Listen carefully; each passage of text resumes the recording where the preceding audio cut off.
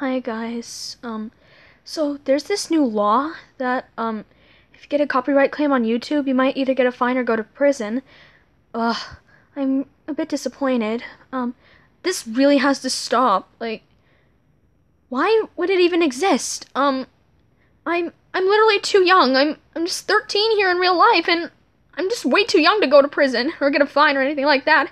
This really has to stop. Like, I am literally so angry making this, and this has to stop.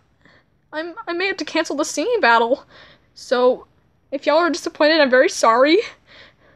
But hopefully, this will stop.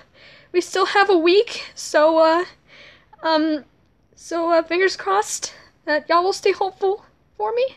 Okay. Anyway, goodbye, y'all.